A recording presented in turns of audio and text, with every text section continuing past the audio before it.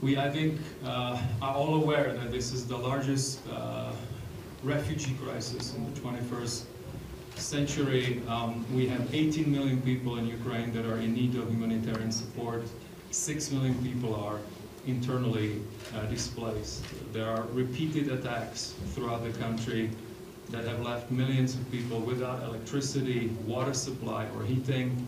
With temperatures now below zero, more and more people need help with basic needs. And in September last year, you launched the Olena Zelenska Foundation, which is really looking at how you can, of course, respond to this emergency, but also restore a human capital of Ukraine. So we're here to talk about that a little in more detail. The structure of the discussion will be that I will ask a few questions myself to get us started, and then, of course, we would love to also get some questions from our colleagues here in the audience. Just to say that it is really focusing on the topics that I just mentioned. We recognize that there may be, of course, curiosity around some military and political issues, but of course, Madam First Lady, this is her specific focus, so hopefully we can mainly focus on that. So let me start with the foundation. The foundation works across the areas of healthcare, education, and humanitarian aid. So if you could tell us a little more about the latest humanitarian situation and what is the foundation doing to address some of those needs on the ground.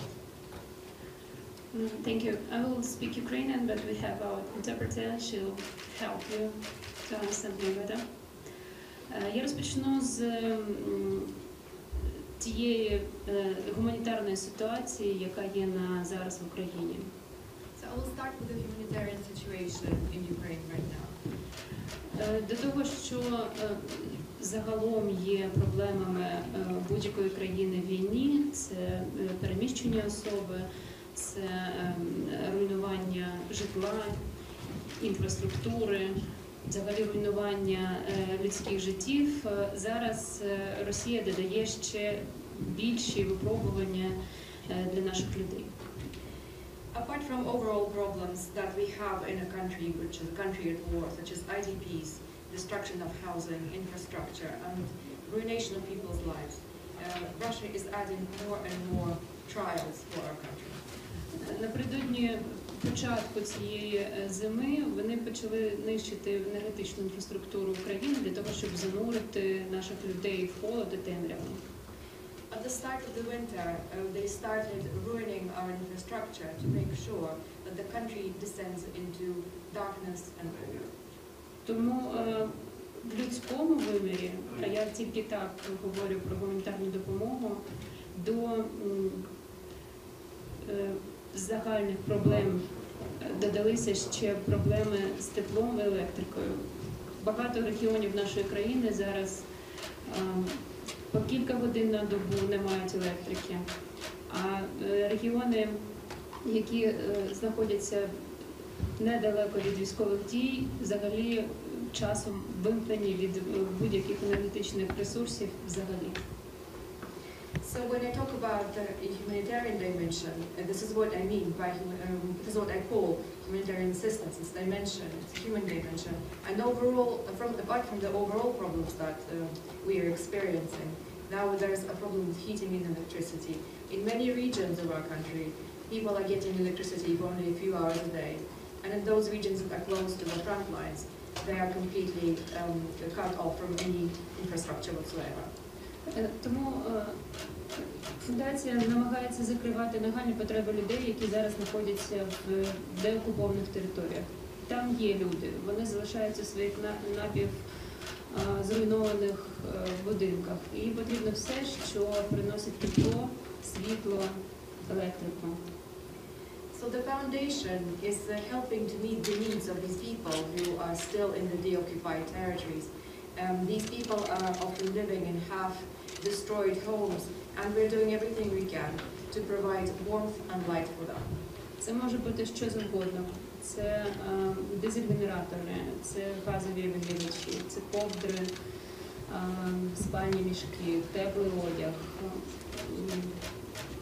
буржуйки, я не знаю, як це англійською, навіть дрова. Тобто ми збираємо адресні потреби людей, у нас є такі можливості, ми не просто збираємо вантаж і передаємо. Ми передаємо саме тим, кому це необхідно сьогодні для того, щоб пережити цю зиму. This can be anything. It can be diesel generators, heaters of any kind, blankets, sleeping bags, even self-made iron stoves where people can warm themselves, even firewood and food. But we don't just get things together. We make sure that the things we have got to these people actually reach those who need it most. Наступне – це в сфері гуманітарної допомоги.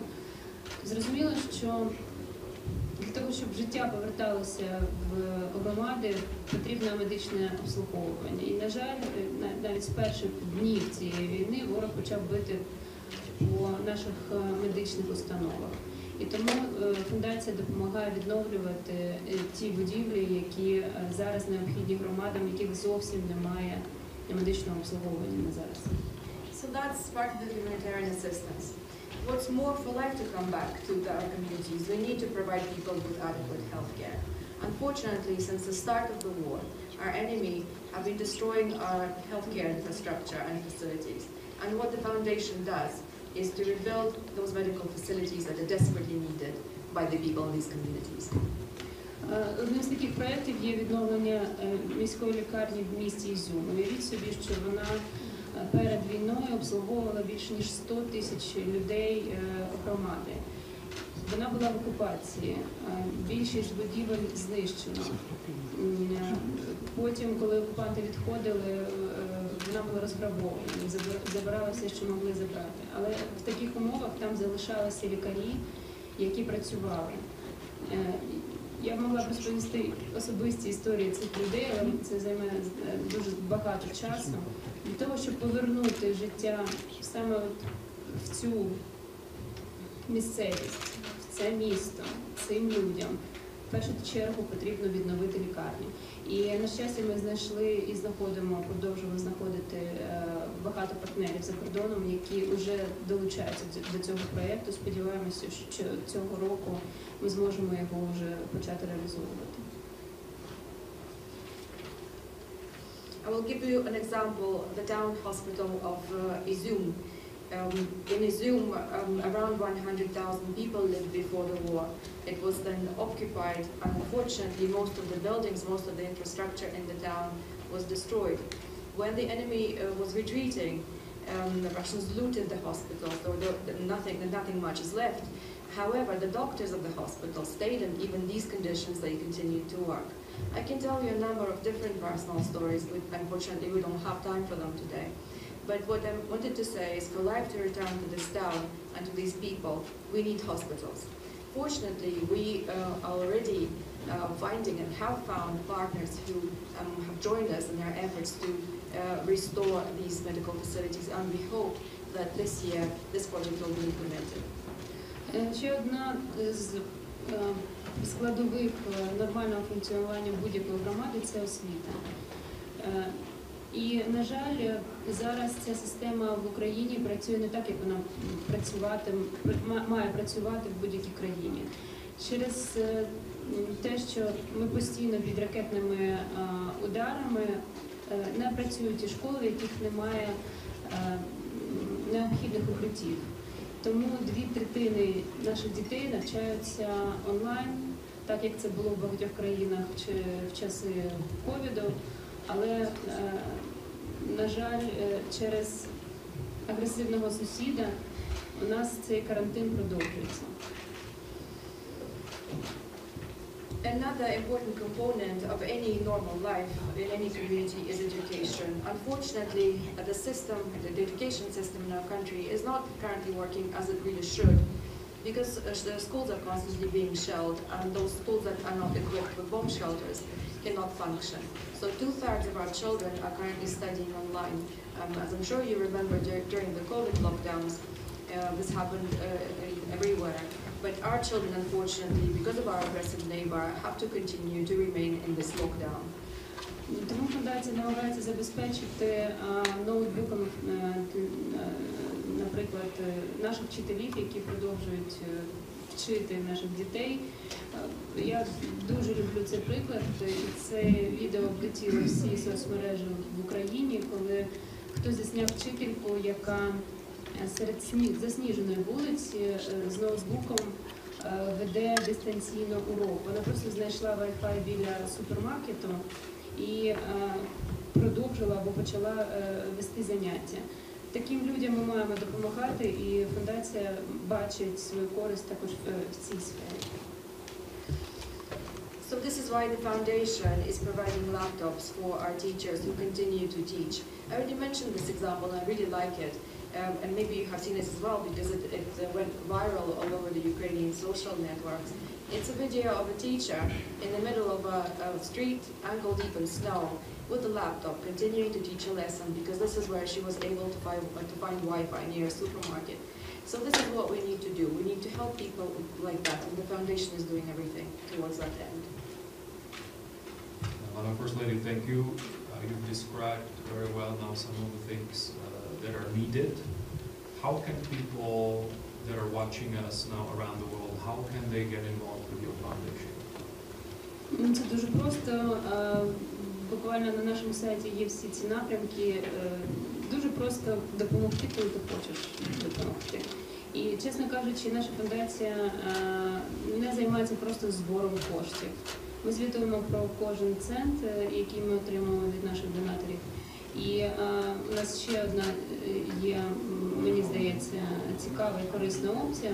Я дуже вірю в допомогу people to people, тому ті люди, які хочуть дійсно знати, кому вони допомогли, ми можемо з цим також впоратися з цим завданням. Якщо ви хочете стати донатором для окремої школи, або окремої лікарні, або допомогти окремому регіону України, будь ласка, ми можемо навіть фізично вас зв'язати, зробити виїзд на місце, якщо ви сміливі, не боїтеся виїхати в Україну. А вже ж. Тому, мені здається, тут дуже простий шлях. Долучайтеся. Будь-яка допомога, до речі, корисна. Я ще раз повторюся, що ми не маємо на меті збирати тільки кошти. У нас є наші партнери, які передають нам суто свою продукцію. Наприклад, з Португалії ми отримуємо газові обігрівачі від підприємства, яке займається саме цими газовими обігрівачами. У нас немає на меті, ще раз повторюся, не тільки кошти. Все, що дає тепло, зараз нам дуже потрібно. Well, that's actually very easy. You can find the areas that we work with on our website. I think it's very easy to help when you want to help. And we don't just collect money, we actually are accountable. We report about how we use every penny that we receive. There's actually a very interesting option. It's called People to People. If you're interested in helping a particular school, if you're interested in, so to speak, adopting a particular school or a region, we can even organize, we can do that for you, we can even organize a physical visit for you if you're brave enough to visit Ukraine at the moment. So I think it's very easy, just join us. Any kind of help is useful. Like I said, it's not just our goal to collect money. We receive help in kind. For example, our partners provide us with the products they generate themselves. We have a partner in Portugal who provides us with gas heaters. So once again, it's not our goal to just collect money. Every help is useful. Thank you. Madam First Lady, I was fortunate enough to be with you in one of the proceedings this morning where we met with CEOs that are either already supporting Ukraine or are ready to support Ukraine in the future. I think there was a resounding consensus that we can't wait to not only start talking about reconstruction, but actually investing in reconstruction until sometime in the future. We need to do it now. You've had other engagements, very busy agenda. So how would you describe your experience here at the annual meeting? Has it, in what way, or has it contributed to your efforts and that of your foundation, and then I'll go to our audience. Я хочу поділитися своїми відчуттями від цьогорічної конференції, від цьогорічного саміту в цілому. Ми дійсно відчуваємо величезну підтримку. І сьогоднішня зустріч з керівниками СІО і великих міжнародних організацій це ще раз підтвердила. Ми бачимо зацікавленість у підтримці України.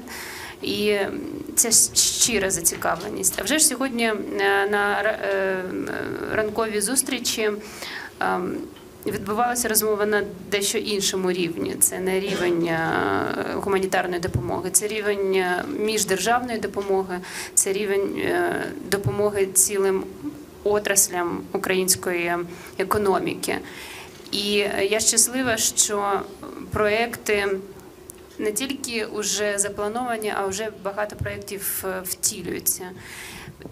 І особливо чіткий меседж, який ми сьогодні чули від усіх, що вже не ми маємо розповідати про те, що давайте ми будемо відновлюватися зараз, не чекаючи на те, коли закінчиться війна. А всі вже розуміють про те, що якщо ми не починаємо сьогодні, завтра буде запізно. І реконструкція, відновлення України – це не просто відбудова того, що зруйновано. Це відновлення в більш глобальному масштабі. Ми маємо відновитися краще, ніж були. І для нас зараз є всі можливості. Я дуже відчуваю натхнення від сьогоднішньої зустрічі також, тому що я бачу дуже багато потенційних партнерів і вже тих речей, які реалізуються на сьогодні. I would like to share my impressions of this summit and of the conference. Actually, we feel massive support, and we saw this in the meeting this morning with the CEOs and the international organization. This meeting is testament to that.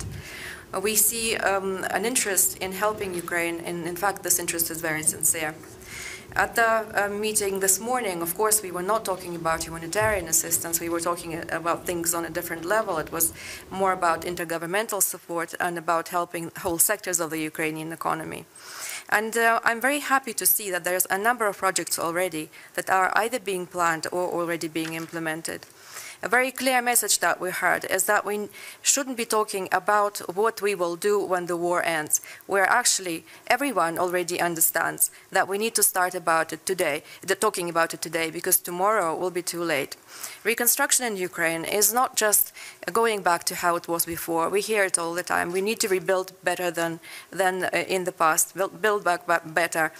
And in fact, this renewal will mean a more profound change in a more profound sense. And I'm really inspired by what I see here today, because I can see a lot of potential partners who are helping us, planning to help us, already implementing important projects.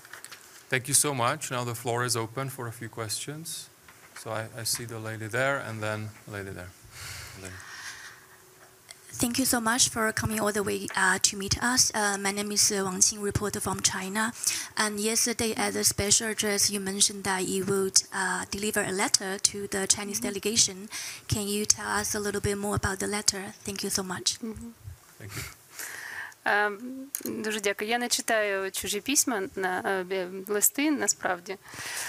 Це був лист президента України до керівника Китайської Народної Республіки, пана Сі Цзіньпіна, і він супроводжував українську формулу миру. Це 10 пунктів, які бачить Україна для того, щоб здобути мир і зафіксувати його на міжнародному просторі. Я думаю, що це був жест запрошення до діалогу, в першу чергу. І дуже сподіваюся, що цей жест буде мати відповідь. Thank you very much for your question. In fact, I don't read other people's letters, but what I can tell you is that it was a letter that we addressed, the president of Ukraine addressed to the Chinese leader, Mr. Xi Jinping. It followed the 10-point peace formula, which was introduced by the president of Ukraine, in which he talks about how to win peace and how to maintain, how to sustain this peace in the international space.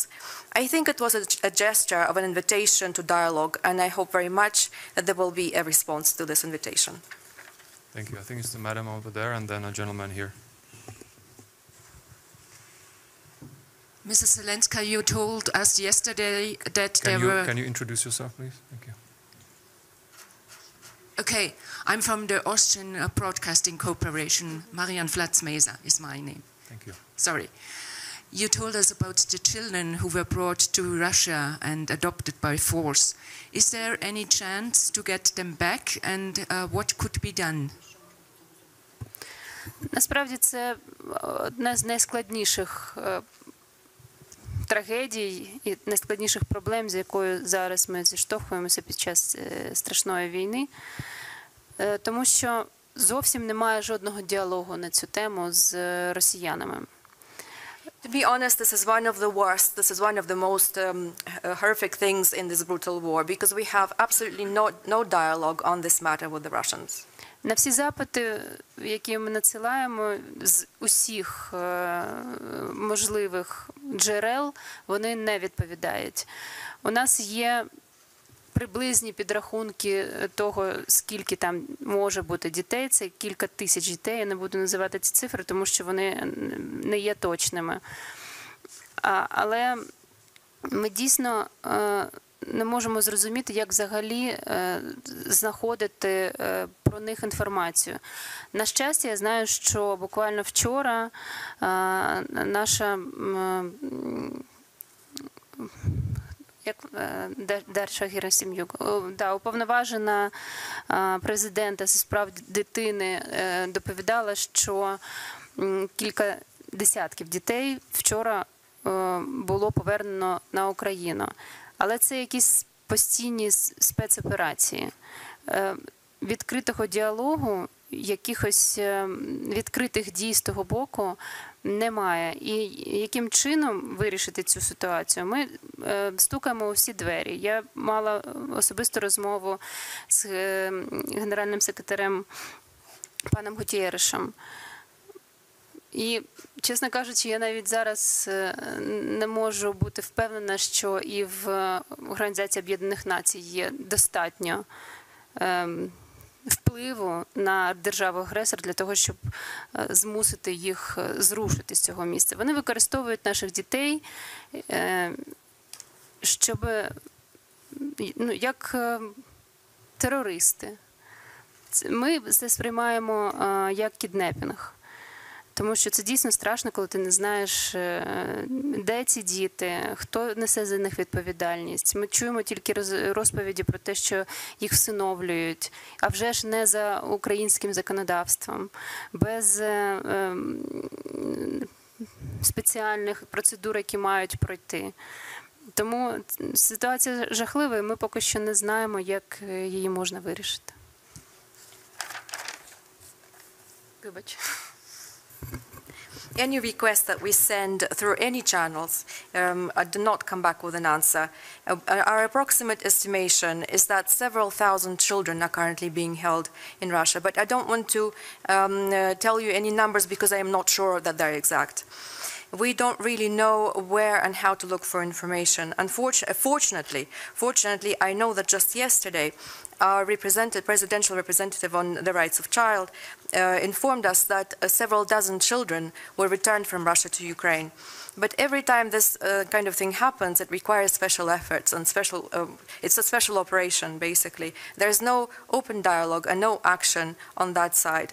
We have tried knocking on every door, but unfortunately, we haven't had much result. I have spoken personally to the General Secretary of the UN, Mr. Gutierrez, and to be completely honest with you, I don't think that even the UN has enough influence over the aggressor country to change the situation. It seems that the Russians are using our children as hostages. It's kidnapping. We can't really call it anything else. And it's horrific not to know where these children are and who's looking after them. They're being put up for adoption, but this is not in accordance with any Ukrainian laws. This is not following any proper procedure. And it's a horrific situation. We don't know how to find a solution to it.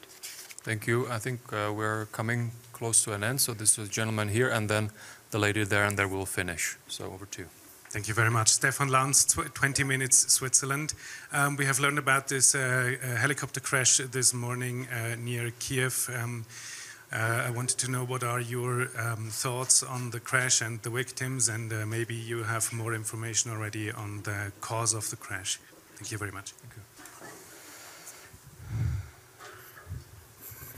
На жаль, сьогодні ще один із жахливих днів, які у нас є постійно.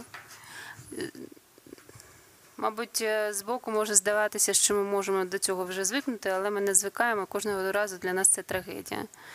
Сьогодні ця авіакатастрофа забрала життя не тільки тих людей, які летіли в цьому літаку, а це керівництво нашого Міністерства внутрішніх справ і сам міністр, і його заступники. Але, на жаль, гелікоптер впав на подвір'ї дитячого садка, і там загинуло кілька дітей. Чесно кажучи, в мене зараз немає достатньо сил, щоб висловити свої емоції. Ми сьогодні всі в такому пригніченому стані, дуже важко навіть складати думки одна до одної. І вже ж я не можу розповісти вам якусь додаткову інформацію, тому що я нею не володію і знаю, що вже ведеться розслідування, чому ця трагедія сталася. Unfortunately, it's just another horrible day for Ukraine. From the outside, it may seem that we must be used to it by now, but unfortunately we're not, and this is another tragedy. This tragedy took away the lives of the people who were, not only the people who were in the helicopter, which is the leadership of the Ministry of the Interior, including the minister and his deputies.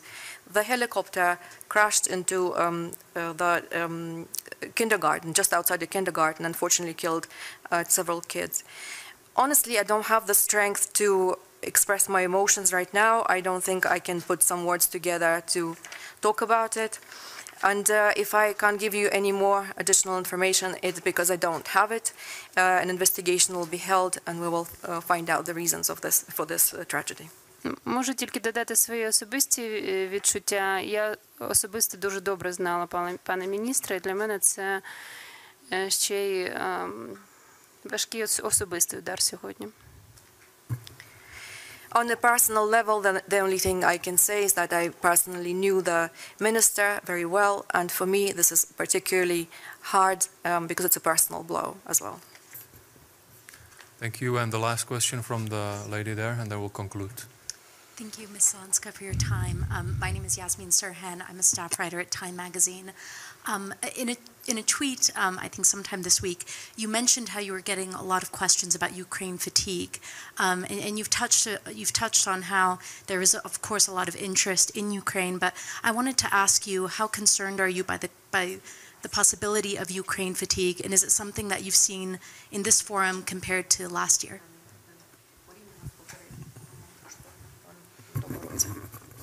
Дуже часто питають про Ukraine fatigue, і я іноді навіть відповідаю, що в мене вже втома від цього питання, чесно кажучи, взагалі втома від втоми всіх людей, які втомилися від України. I'm often asked about the Ukraine fatigue, and to be completely honest with you, I already have the fatigue of the questions about the fatigue of the people who may be fatigued from the Ukraine fatigue. Але говорячи про цей саміт, втоми не відчувається, я можу це сказати впевнено, хоча під час минулого саміту вже ми казали про втому. І це говорить тільки про те, що можливо це питання занадто, це перебільшення. Можливо, це частина також якоїсь інформаційної пропаганди агресора, тому що вони б дуже хотіли, щоб весь світ втомився від нас. But to be honest, at this summit, I do not see the signs of fatigue. Although even at the previous summit, we were already talking about the possibility of the Ukraine fatigue. To me, it seems like an exaggeration. And I think this may be a part of the warfare, informational warfare, because I think our enemy would be very happy if the people were fatigued from Ukraine. А на особистому рівні я завжди відповідаю так, що уявіть, як втомилися українці. Не просто говорити про це, а жити в цьому. І Дійсно, що буде, коли ми втомимося остаточно? Я б не хотіла бачити цей день. Я думаю, що ніхто б в світі не хотів бачити цей день.